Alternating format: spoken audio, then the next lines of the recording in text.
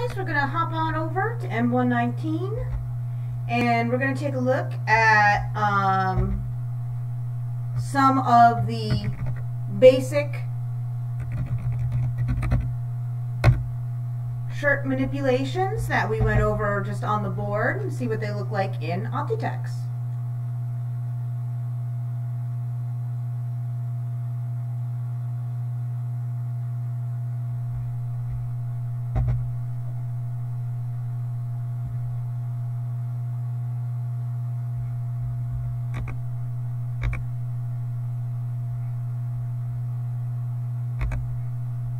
Now I'm going to post this on Blackboard, this whole pattern, so you guys at this point will have not only the shirt sloper, the skirt sloper is already on there. Slightly different, has 2 darts in back instead of front, one. This one has 1, and it also has a sleeve sloper over here. So you guys can use this sloper, this pattern, for whatever you want to do with it, and including the upcoming assignments that will deal with just our shirt sloper up here. So what I'm going to do is I'm going to get rid of these ones. Those we're not going to use them right now, not for at least for this demo, so just to sort of clean things up a bit. And I'm going to focus in on my front bodice sloper. So here's what it looks like. Boop. Alrighty, so let's go ahead and go over some of the techniques we went over. So the first thing that we went over was the addition of darts. So instead of 1 dart, maybe I want more than 1 dart. So what I'm going to do is I'm going to take a measurement of my total dart intake. Okay, and it's 3 inches. Okay, so let's say I want 2 darts. Okay, so what I'm going to do is I'm going to click on the very tip of this dart to select it. Remember, you can only select it by clicking the tip. Delete it. Now I'm going to place in my new dart placements here on the hem here. And notice I did not close that dart. I still have this entire waistline length, which includes the dart intake. Okay, so what I need to do, let's say I want my first dart to stay here, that's fine. I'm going to go ahead and add points, hold down the Alt key to make sure that pops up, and this would now be my previous or next. That's right, previous, because we're traveling around the figure like this. So I hit this one previous, then this, and then this would be my next point. So I'm going to put that, what's 3 divided by 2? It's 1.5, so that is what my darts are going to be. I'm going to make it a graded point so I can measure my distance between my darts, which we can have whatever I want. Maybe I want it to be ½ an inch. And let's do 1 more, which is my second dart, another 1.5 inches. So again, total, if we add up all of our dart intakes, we still have that 3 inches. We haven't changed that. And now what I'm going to do is just go ahead and put in my darts. Now at this point, you'll notice that Optitex doesn't like to do darts that aren't perpendicular to the hem. What you need to do to make it point towards our apex is hold shift. Then we can start to bend our darts here and there. And let's assume I'm going to finalize this. So I'm not going to bring it right to my apex here. I'm going to bring it down slightly. Remember, our finalized dart shouldn't go straight to the apex. And let's put this one, again, we want it to point to it, again, right there. All right, let's zoom in, see what this looks like. So then we have our 2 darts instead of 1, right? And we can put as many as we want. I can put 2, I can put 3 1-inch darts, 2 1.5-inch darts, 1 3-inch dart, so on and so forth. Let's just go back to our beginning. And that's how we make multiple darts in Optitex on our pattern. Now let's take a look at dart rotation, because dart rotation is a little bit different. This is actually the one new technique that we learned. And there's a couple ways to do it in Optitex. They have like a dart rotation method, but it really doesn't work that well. So I do it as if I was working with paper instead. I find that it works much better, much easier. It always works the way you want it to. You can put darts anywhere. So what we're going to do is we're going to use the cut piece tool to cut out the dart. Remember, that's always our first step, is to cut out that dart. Okie dokie. Now I don't need this negative space, so I'm going to take it out and delete it. And then let's put in our new dart. So we did a shoulder dart, so let's do that. Remember, I can hold down the Alt key before I cut to get my measurement box to pop up. So if I want to make it in the exact middle of my shoulder seam, I can use my proportionate value at set my proportionate value at 50.5, representing 50%. To do that, I'll say OK. I'm going to cut down to the tip of this dart. Boop. And I don't need to make it a seam yet. In fact, we're not going to make it a seam. It still will be a dart. And now I have these two pieces, okay? So the idea was to rotate this piece around this point to get these dart legs to match up. Okay, that's fine. We can do that, but what I'm going to do instead is I'm just going to use the Join Pieces tool. Because remember, if I'm putting this whole dart intake into the shoulder now, I'm eliminating this bottom one. So we're going to match up our dart legs. And so I'm just going to use the Join Piece tool to do that. And I'm going to do that at the apex point. And it's showing, okay, my apex points are coming together and my dart legs are coming together. And that's what I want. If it was up here, I'd say change direction, but that's not the case. So I say okay. And there we have it. We can see the new dart up here that has opened up. Now, it's still negative, which is fine. We can keep the dart as a negative space on our pattern. That's okay. We don't need to put in a new dart.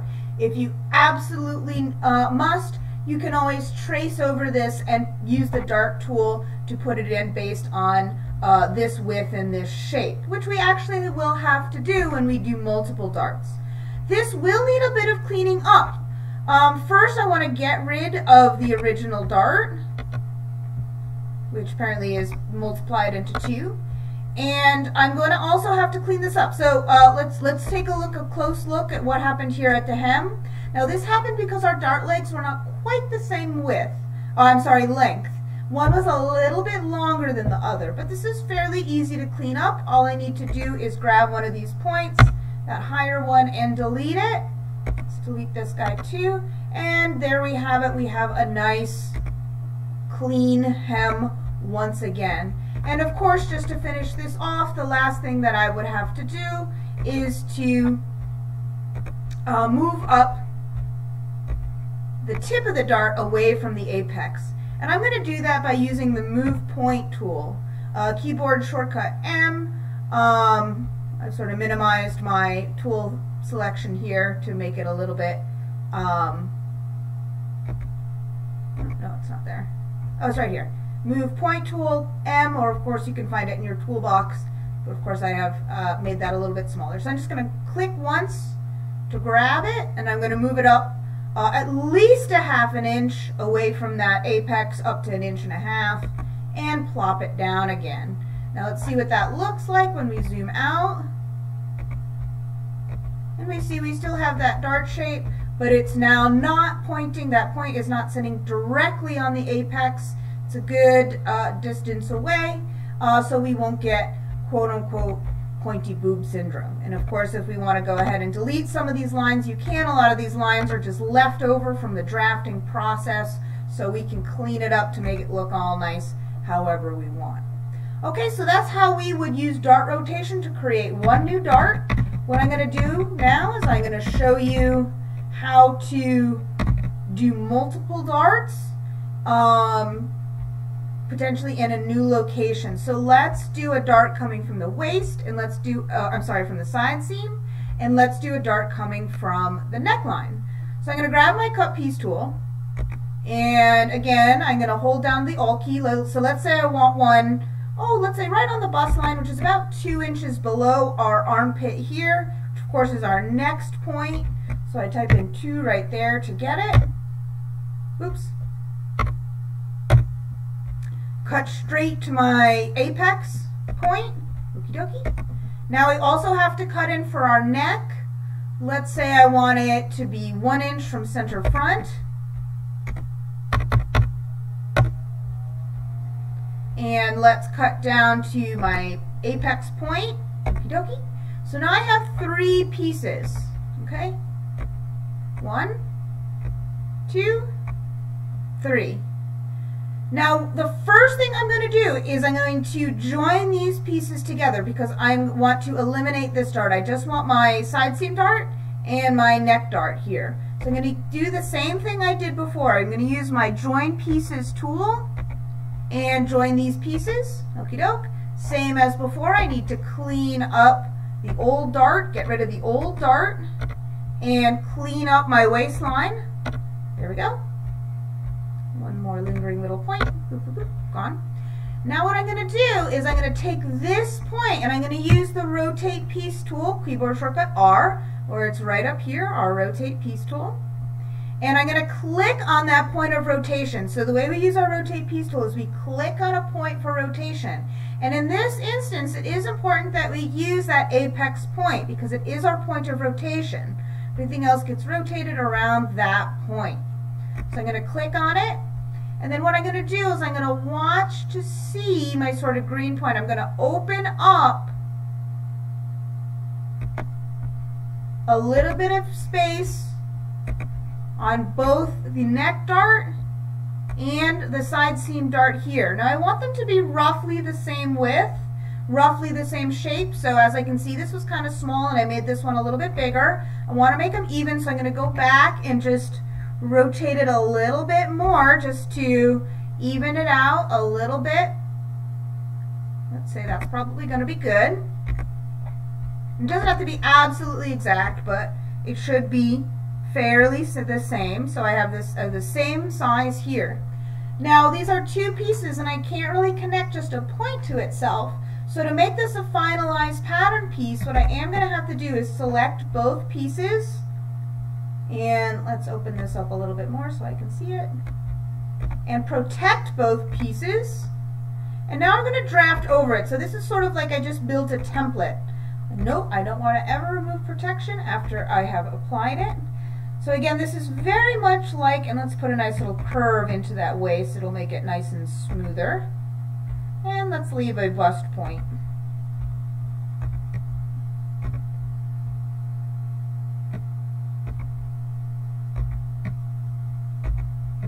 So again, this is much like when we did the slash and spread for the flounces, how we manipulated the pieces to create a template and then protected the multiple pieces and traced them to create our final piece.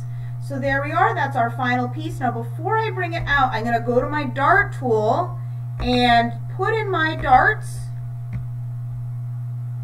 Again, I don't want to bring them all the way down here. I want to keep them a little bit away from the apex. Unless you super do want pointy nipple syndrome, then bring them right on there. And we'll bring this out so you can see the final piece. Here we are. And of course we got to fix that grain. I can't stand to see a grain like that. And that's our 2 darts using dart rotation from one waist dart, side dart and neck dart. Okay. So pretty simple, pretty easy. Should make a lot of sense. If you're really curious, I will show you how to do there's an Optitex way to do dart rotation, but I used to teach it, but I hated it so much I stopped teaching and I actually kind of forget how to do it.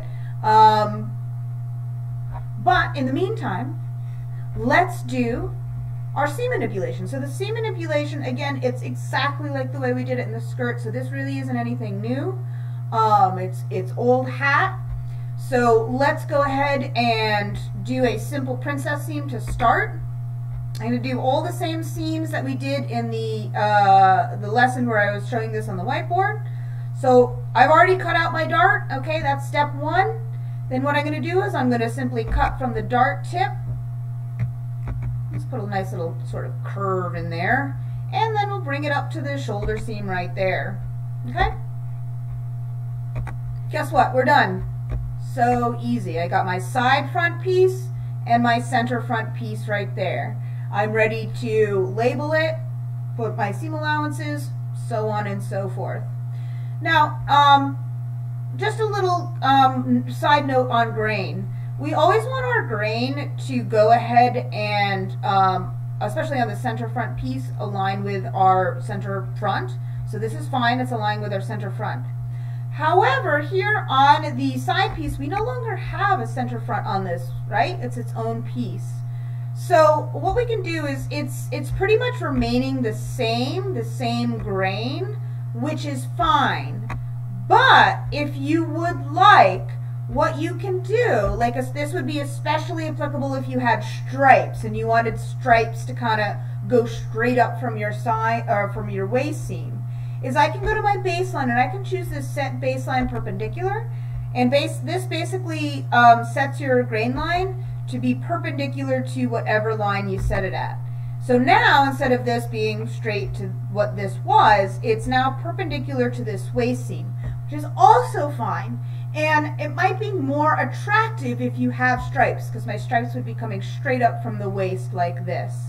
So you can kind of play around with that a little bit. And if you're ever really confused, you can always use your side seam, your waist seam, and set your grain line perpendicular to that instead of just going with your center front, center back. Okay, let's do another one. So let's do a little crazier one. Again, we're always starting with the dart cutout, so I'm not going to bother cutting it out again. I'm just going to keep it there. We did a crazier seam here, so what I'm going to do is I'm going to draft it out first, because remember, our more complex seams, I don't exactly remember, but it looked something like this. And right click, finish drafting. And again, the benefit of drafting out our lines first is as I can always go back and use my move point tool if I want to sort of correct or amend the seam in any way before I go and cut. Let's say I like it, so let's go ahead and cut, and I'm going to again go right over the points that I made just to ensure that it is the same line. Boop. And we'll get this, and that's it. Again, done. Now I have my side front shirt and my center front shirt over here. And again, just like before, we can still see the dart sitting in the seam, so we're still getting the same fit, the same shape as before. Okay, let's do something a little bit more complicated. Let's do that bib seam. So what I want to do is I'm going to come and I'm not going to worry about cutting out this dart yet. What I'm going to do is I'm going to go ahead and draw in my bib seam. Now you can cut this dart out first if you want. Just when you end up closing it, use the join piece tool instead of the close dart option. It really works the same way.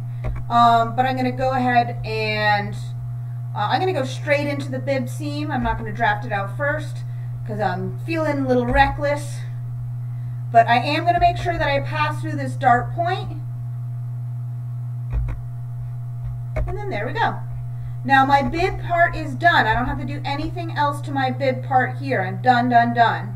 But what I do need to do now is I need to select this dart, go to Tools, go to Darts, and go to Close Darts. And we're just say OK to whatever it says here.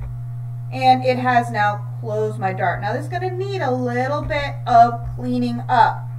So first I'm going to clear out my dart here. I'm going to clear out some of these lines which have gone astray.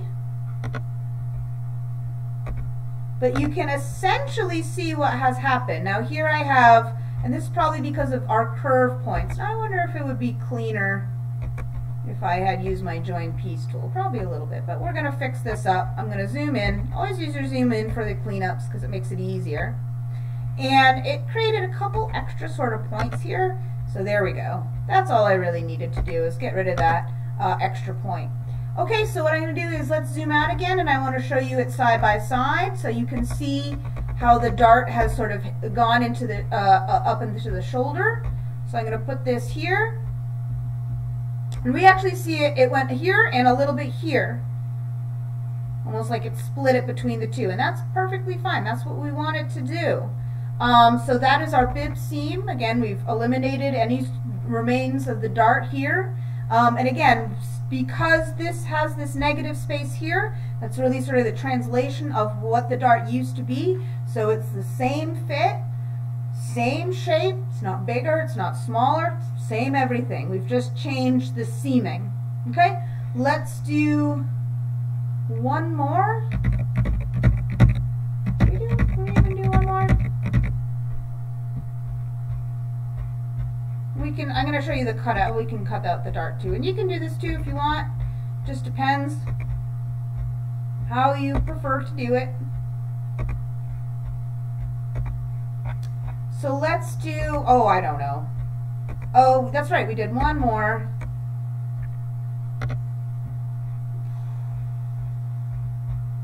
And we cut it, oops, cut piece, not cut, from the armhole down to the center here. And let's kind of,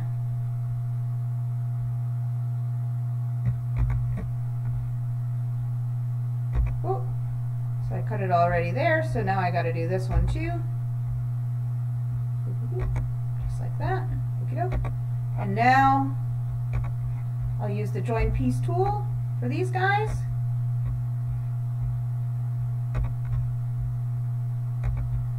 Connecting my apex. And of course I'll have to clean up the waist a little bit. So I think the closed dart tool is a little bit easier to use, but we have to do a little cleanup too anyway, so who knows. And then there we are.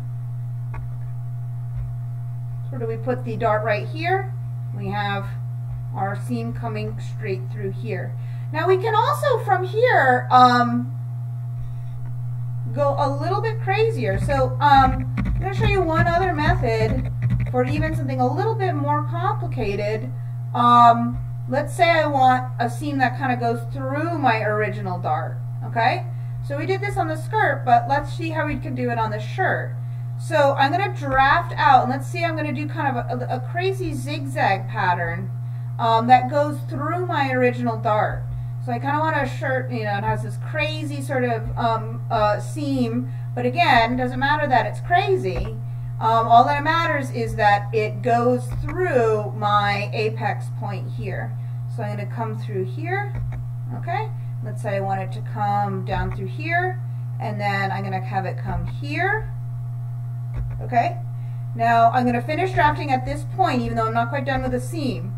So I have the seam come down here, come down here, come down here. Now where this needs to pick up is exactly the same point here on the other dart leg, because remember this is negative space. So what I need to do is I need to just quickly measure the distance from my apex down to that point. So that's 4.36, okay? So I'm going to place a point here, and this is a little tricky, where's your previous, where's your next, but if we travel like this, we can see that that's my previous, and oh, look how close I was. Oh man, guys, that's a new record. Make it a nice grading point. Okay, now at that point I can pick up again with my draft tool and continue the seam. Okay, let's put it down here. Okay, so I have this seam that's going all the way crazy across like that. Now let's finish drafting. And again, I can do this multiple times. I only pass through the dart once, but if I want to do it multiple times, I can. I just have to take measurements every time and pick up from one side to the other exactly where I left off. Okay, so let's cut this out and see how we finalize it. So I'm going to grab my cut piece tool, and we start up here. Oop. Cut. Cut this guy. Okie doke, that's first piece.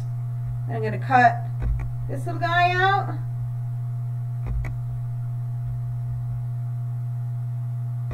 Okay. And then we cut this little guy out. So I'm going to cut over all the lines that I made. Now what I need to do is I need to join up the pieces where they should be. So what's my center front piece? This is my center front piece. Okay. This guy gets attached here to my side, but this guy's going to go to my front. So I'm going to use my join piece tool to match these guys up. Okay, that's not the line that I want, so I'm going to change direction. Boop, boop, boop. There we go. Let's join this here. Again, I need to change my direction. Okay. And let's take a look. Let's do a little bit of cleanup. Let's get rid of all those old darts, because now we don't have a dart anymore. And we have a little bit, it looks like an extra point right there that we need to get rid of. Get rid of that. So now this is what our piece looks like. And you can see where the dart is. The dart went up here into the neckline, right? So these are nice and even. We sort of have this deference of lines. And so what this will do when we create it together is we'll create a shirt with this kind of crazy zigzag pattern through it. It's a little bit more complex, but again, sometimes we want to do seaming that's complex. And we shouldn't be inhibited by whether it's something complex. We should be inhibited only by whether or not it's possible. And of course, since this applies to our rule that the seam goes through our apex, it can be done, and it will be done, if you so choose. So there we go. There's our just sort of roundup of how to do these techniques in Optitex. When we come back, we're going to start our first shirt draft, which is going to also include a collar and probably some armhole facings and a button placket, which we're going to do as well. We're going to learn that as we draft it. And we will do that on Thursday. And of course, just like the mermaid skirt was a required assignment, you'll be required to do that draft as well. And then we'll move on to our own personal drafts for whatever you want, so you can start to think about that. The only requirements for your shirt drafts are going to be that it has a collar, it has a button placket, and that's about it. And then you do some sort of change, some sort of seam manipulation, so I don't want to see the exact same sort of dart placements and things like that are on the sloper. So you got to manipulate it somehow. But other than that, we'll progress and start our sloper on Thursday. And if you guys have any sort of little technique, shirt technique that you want me to show you how to do, let me know about it and I'll try to show you. All right, signing off, guys. Bye-bye.